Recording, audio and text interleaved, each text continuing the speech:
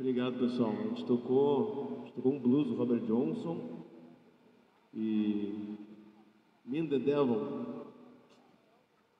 Robert Johnson é um bluseiro dos anos 20, 30, lá dos Estados Unidos, dos primeiros a ter registros aí.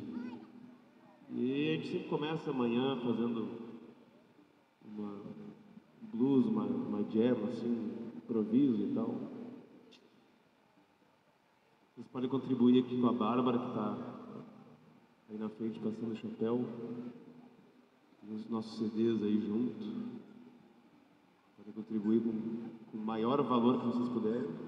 Inclusive pedir para vocês virem um pouquinho mais para frente, para o pessoal poder passar de bicicleta, não dá nenhum acidente, ó. Vem um pouquinho mais para frente, por favor.